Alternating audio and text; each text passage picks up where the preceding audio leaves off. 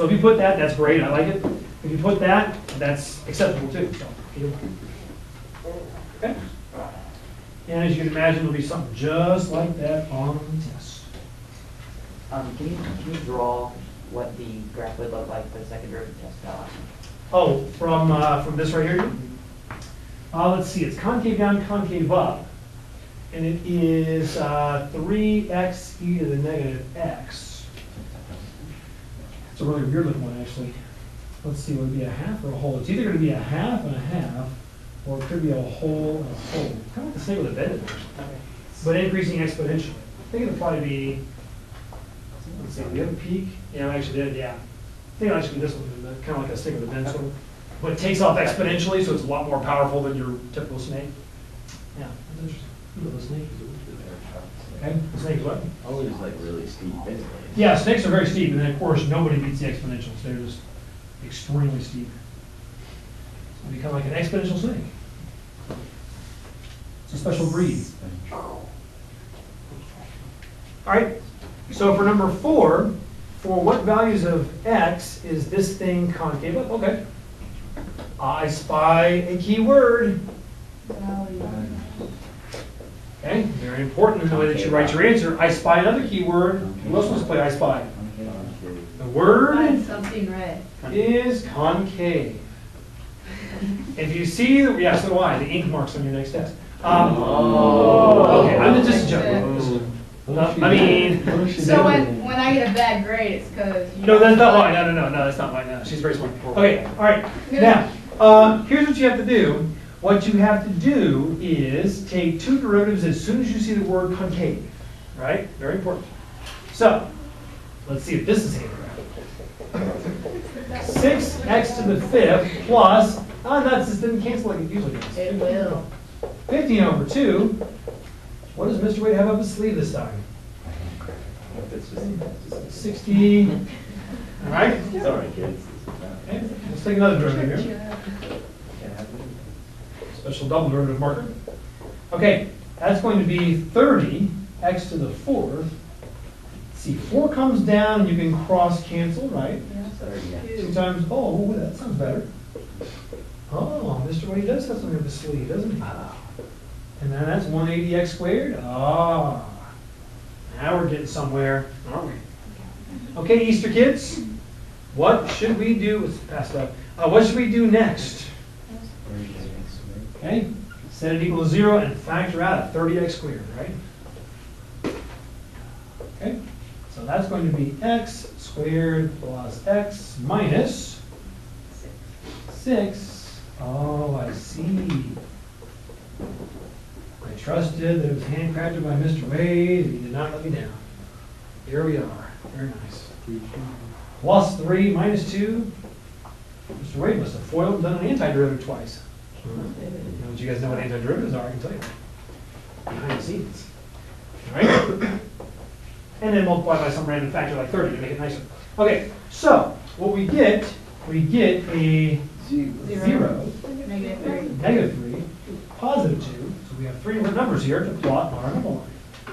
All right, so let's do that. Okay, Easter kids. Well, that kind of ruined the Easter theme now. All right, so f double prime, we're going to plot -3, 0, and 2.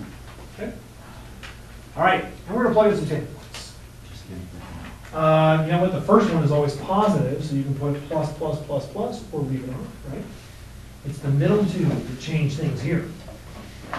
So let's see, let's think like -100, that would give you a negative, right? Okay.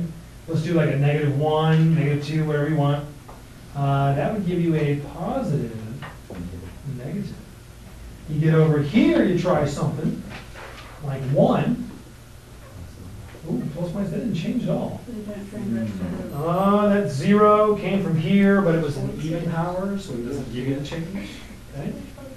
And then down here, you finally get plus, plus. Okay, makes sense. So you get plus, minus, minus, plus. All right, interesting. Okay, and now we're looking for where this function would be concave up. Okay, it's concave up where you find the what's. Infinity.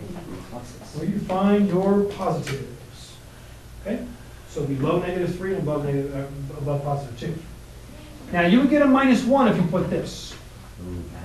It is the right place, and really you understand what you're doing if you got this answer. Okay? But It's you just a have -1 because you're just looking for the less correct. than. Okay, but it does say for what values of x.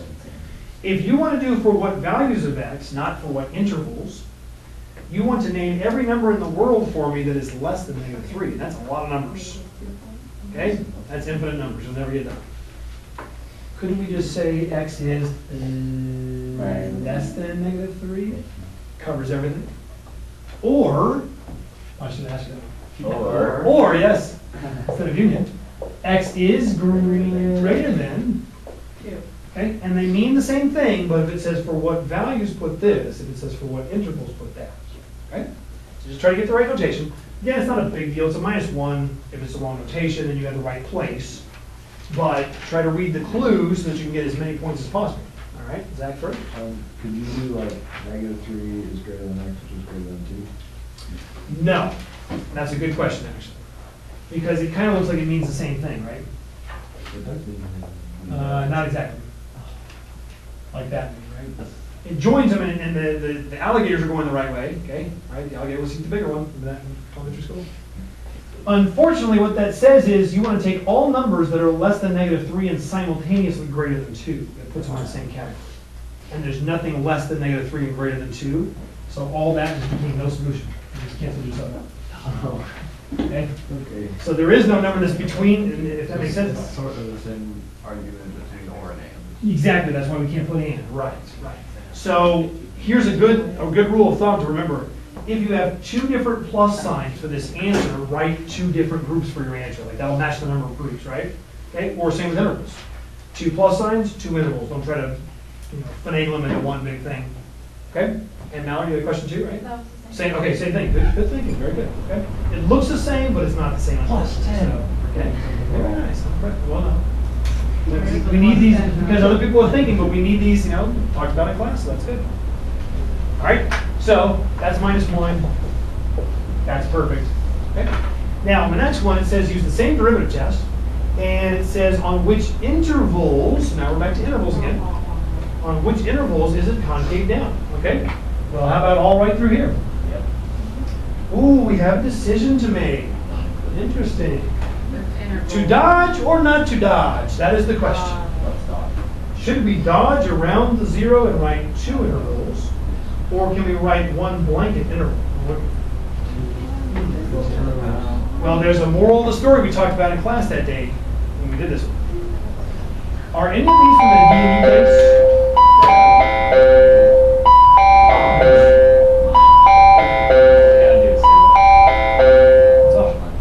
That's all They we're can't do asking. it because of the special needs kids. They wouldn't. We were gonna do it for your birthday. Yeah, we were gonna do it on Friday. Yeah, Oh, Dr. great. Anthony said that, Are you serious? You're actually Yeah. how that done? yeah, we It's the asked. thought that counts. Yeah, we Nice. asked Dr. Wait, what did she say? That would have been the She was best like, thing. because of the special needs kids, some of them might freak out with the other ones. Yeah. So, or with Well, that's the whole reason we have the new weird bell, because some Yeah, for women. and so I even asked if it was just a voice over the intercom, because we figured it wouldn't be that big of a difference in what she did. Yeah. Could they not say like lunch? Yeah, we were gonna go Special there like requests- reaction. Special requests are always good. Yeah, go ahead and hit it. Go ahead and hit Yes, it. special requests are always good, yes. Yeah, get that out. Yeah. That's okay. Oh, well, whatever. We're good. All right, okay, now, take 3, plug it back into that equation we had prior, and it's going to be -1 cubed is -1, and you get 4. All right, slope. Where do you get the slope from? Granted. From the derivative. What was the derivative number 6? Was it this? Yep. Okay. So we'll take 3 and plug it in there. Okay, all right. So put in 3 for x, and that's going to be -12 over +1 with the 4th power, right? All right, hot dog. X, Y, U. Hot dog. Okay. Now, here's the only problem, folks. That is x, y, u. However, the m from the derivative is always the tangent slope. Opposite. And I want the normal line. You just flip it. You do Okay, the opposite reciprocal, yes, because they are perpendicular. Okay, that's negative 12, very steep drop. The other one is a very shallow rise. So the other one is positive. Okay, remember the perpendicular tangent lines back in geometry, algebra 1 maybe somewhere?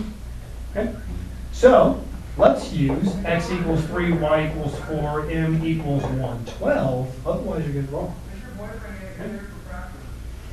All right? Then you plug it in, I'll cut to the chase for you. The b turns out to be 15/4, which you can find with a little bit of pre-algebra, and then you write your line equation, you're done. Okay? So the only way you can miss this on the test is if you forget to do the opposite reciprocal. If you do that, you're set. Okay? Shouldn't be a tricky problem. Okay? He said shut. And there is number 9.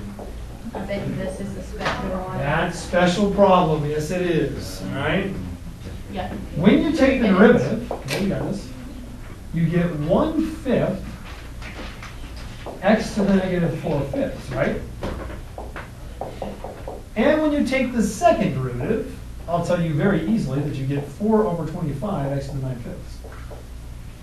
Okay, I'll just skip the in-between step of screwing the thing downstairs.